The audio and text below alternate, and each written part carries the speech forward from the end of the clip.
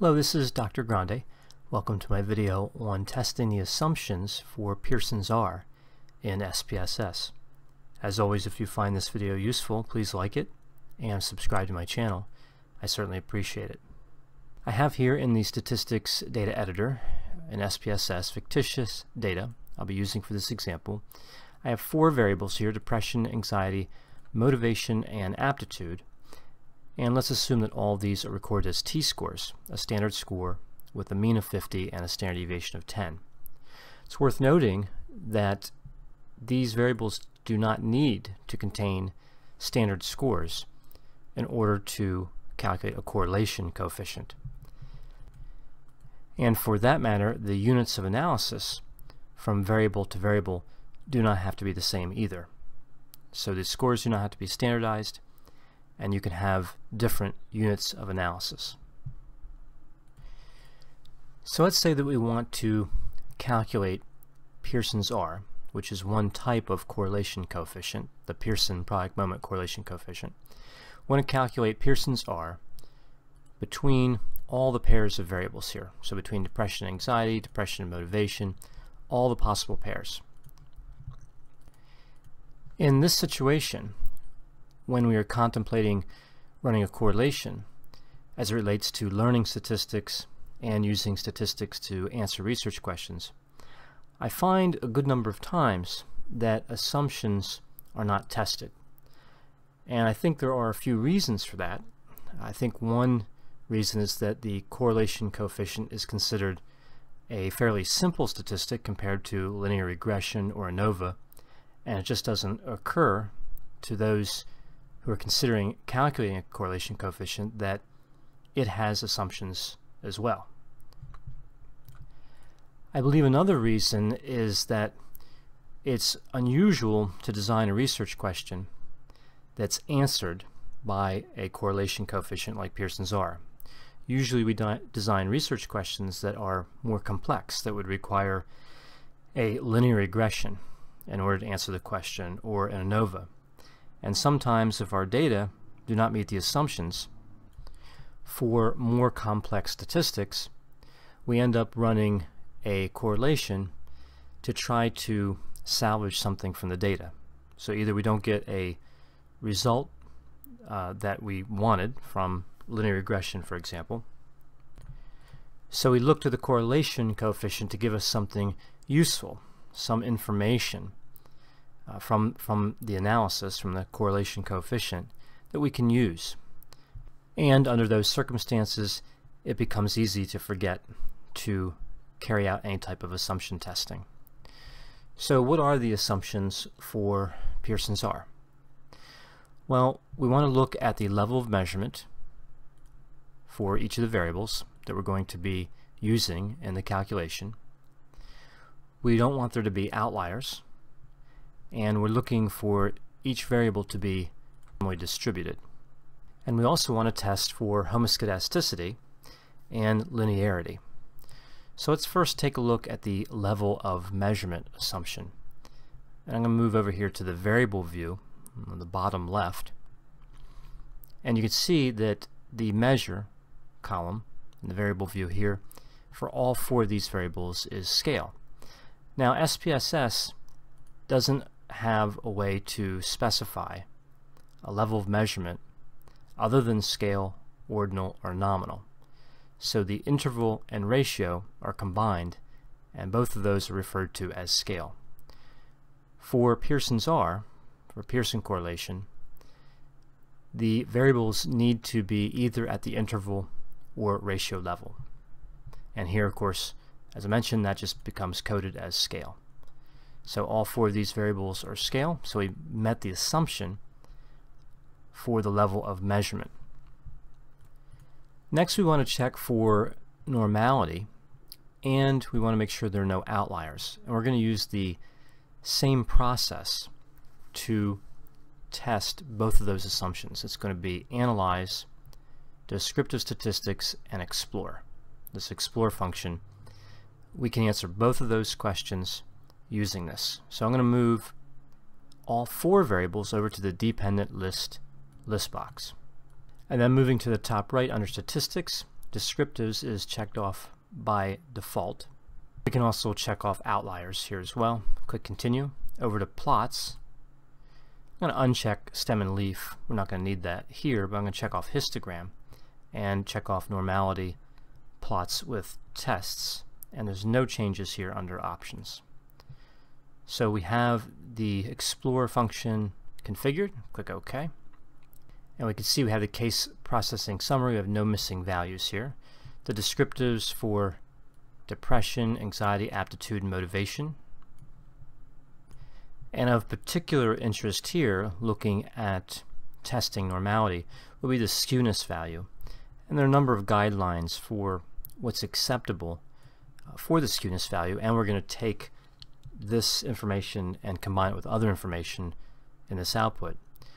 One guideline that seems fairly popular is the skewness should be between -1 and 1 or -0.8 and 0.8. So either way here for depression, using either set of guidelines, the skewness values in that range.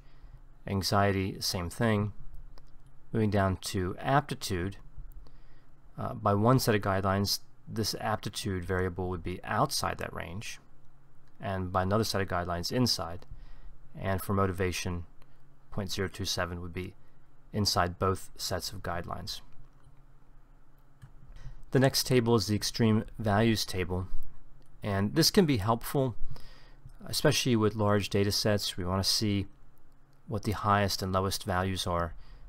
I'm going to be looking at outliers using the box plot, which is down a little bit in this output. Next we have the tests of normality. So here again, this is information we're going to combine with the skewness information, and we're going to be using the Shapiro-Wilk test. We have the probability value for Shapiro-Wilk here in this right column. So for depression it's 0.483, anxiety 0.348. Neither one of those values are statistically significant, and for aptitude 0.012 and for motivation 0.03, both of those probability values are statistically significant. So the Shapiro-Wilk test tests the null hypothesis that the variable is sampled from a normal distribution. So if we have a non-statistically significant result, as we have for depression and anxiety, we would assume that these two variables are approximately normally distributed. And if we have statistical significance, as we do in the case of aptitude and motivation, we would say that these variables are not normally distributed. Again, we can combine this with the skewness data, and we can look at the histogram. And if we look at the histogram for depression, we can see that it mostly appears normally distributed. And moving down to anxiety, does not seem to be as good a fit with the normal distribution, but you could certainly make an argument that it's close. Moving down to aptitude, and again this variable appears to be normally distributed. We do have some higher scores here though.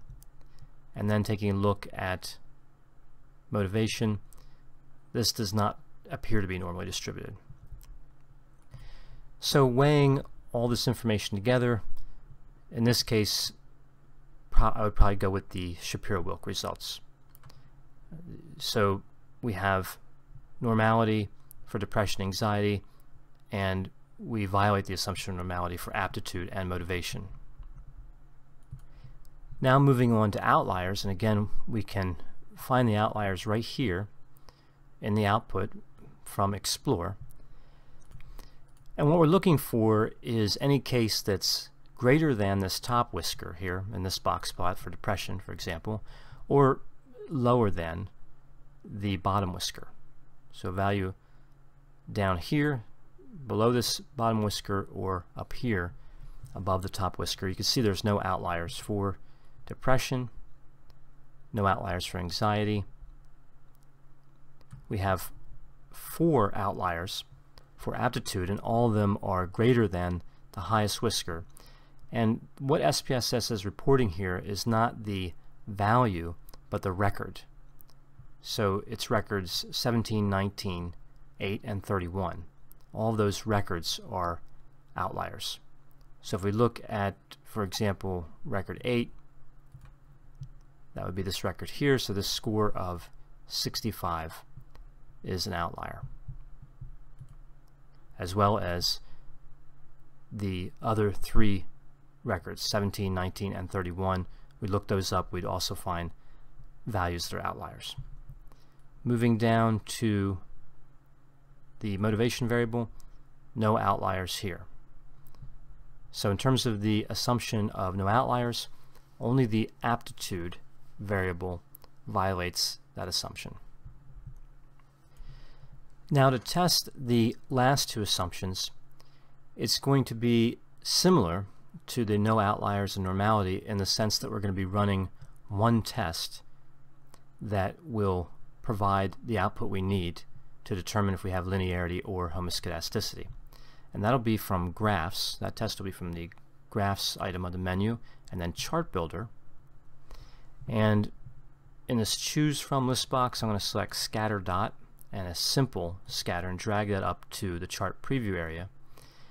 And I'm not going to run every combination of all of these variables, just a few. So I'm going to take depression, put that on the y-axis, and anxiety on the x-axis. So let's take a look. So depression and anxiety, simple scatter, click OK.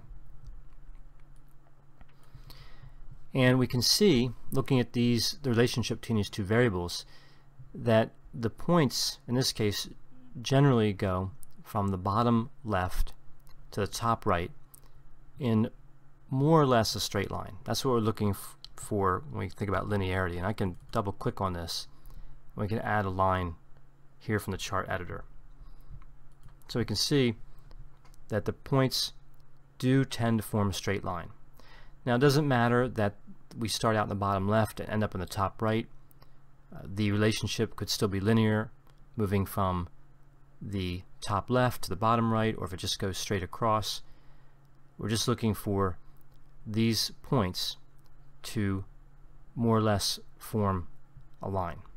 Certainly there's a degree of subjectivity when looking at scatter dots, as well as many types of plots. We're looking at these data, we do appear to meet the assumption of linearity. In this example, we're going to assume that we have met the assumption for linearity. However, what would it look like if we violated that assumption? Well, we wouldn't have the points arranged so that we can see a clear line like we have here.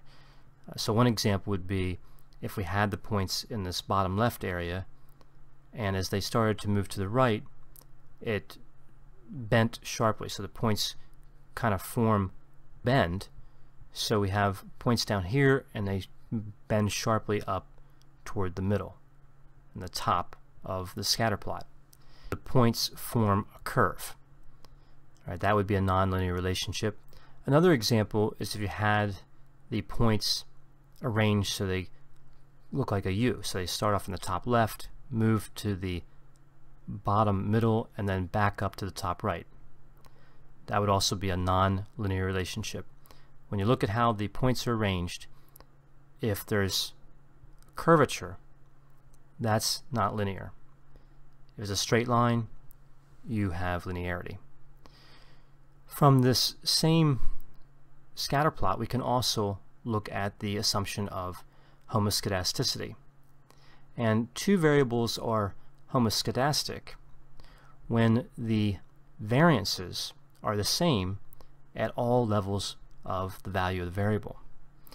So again, we can assess that right from this scatter plot. As we look at these points, say in the bottom left, above and below the line, we can see that the distance to the line is roughly equal as you move all the way through the values of this anxiety variable. Have the same variance. It's homoscedastic. So let's take a look at another pairing so we can see what it looks like if we violate the assumption of homoscedasticity. So I'll close this out and go back to the chart builder, and reset. Again, just move the scatter dot up into the preview area, and this time I'm going to use aptitude and depression. So aptitude on the y-axis, depression on the x-axis, and click OK. And again, double click here. I'm going to add that line. And we can see here in this example, we have some deviation from the line here in the bottom left. And here where depression scores around 45, there seems to be the points above the line are similar to the points below the line in terms of how much distance from the points to the line. But as we move to the right, where depression is equal to 50 or greater, we can see that we have a lot more variance. We have points farther from the line, farther above the line, and farther below the line. So we would say that we violated the assumption of homoscedasticity in this case. The variances are not the same for every value of this depression variable. So this would be heteroscedastic. So to fully test these assumptions, you would run this chart builder scatter dot for every combination, so for all the pairs of these four variables. And then we could go to analyze and run the correlation. Again, in this instance, some of the assumptions were violated just in what was tested so far, and you may find more violations of the assumptions by running the rest of the variables. We'll go to analyze and correlate by variate, just so I can show you how to run the correlation itself, how to calculate the Pearson product moment correlation coefficient. So we have these four variables. Again, I'm going to move them over to the variables list box to the right. And by default, Pearson is checked off under the correlation coefficients frame. So I'm going to leave that. And no changes under option or style. And click OK. And you can see, we'll just take a look here at this depression variable. Looking at depression and the correlation coefficient, Pearson's R, with anxiety 0.881. And that is statistically significant. You can see that here in the second row. For depression motivation, Pearson's R is 0.025. That's not statistically significant. The p-value here is 0.87. That's greater than 0.05. And the Pearson's R between depression and aptitude, 0.488. And that is statistically significant. So when looking at Pearson's R, we know that the correlation is a measure of the strength of association between two variables. So how do we know how strong the association is based on different values of Pearson's R? Again, this depends on what variables you're testing and other circumstances, but there are some general guidelines that indicate a small, medium, or large strength of association. For small, we're looking at a Pearson's R of 0.1 to 0.3, or negative 0.1 to negative 0.3. So in the case of depression and motivation here, we can see we have a value of 0.025. That is below 0.1. So this would not even qualify as a small strength of association. In this instance, we would say there's essentially no association between these two variables. Moving to medium strength of association, the Pearson's R value would be 0.3 to 0.5, or negative 0.3 to negative 0.5. And the depression aptitude relationship falls into that category, 0.488. That would be a medium strength of association. And then large would be 0.5 to 1, or negative 0.5 to negative 1, and we have that here between depression and anxiety, 0.881. I hope you found this video on assumption testing for Pearson's R and SPSS to be helpful, and thanks for watching.